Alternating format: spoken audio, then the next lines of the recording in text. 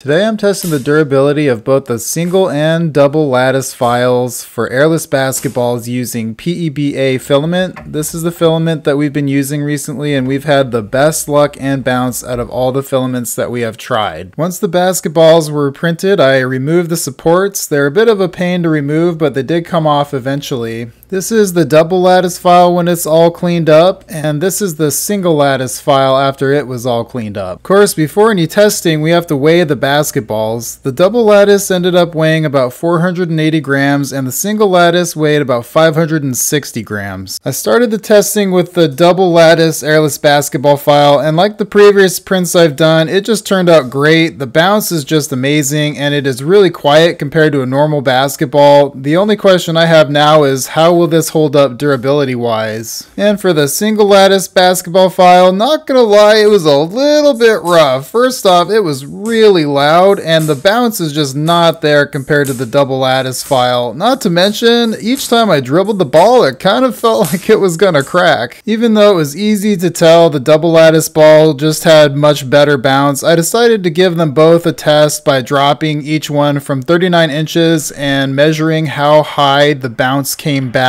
up that first bounce.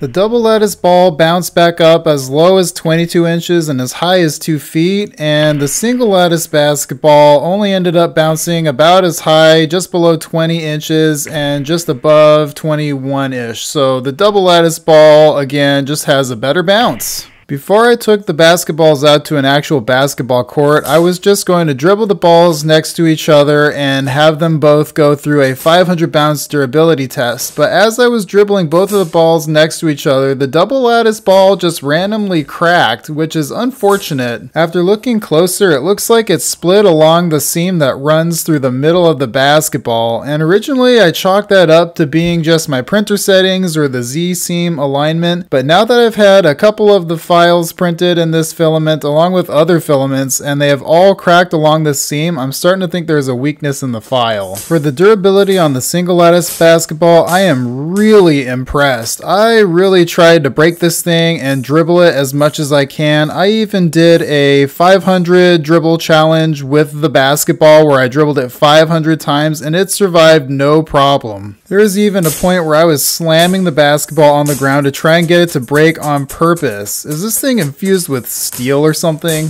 Since the single lattice basketball survived so well, I decided to take it out to the basketball court and test it out there. So there's a shot with a regular basketball, and here's what the single lattice basketball looks like dribbling on not an official court, but the closest thing that I could find. Alright, here goes a shot. Let's see how great my basketball skills are.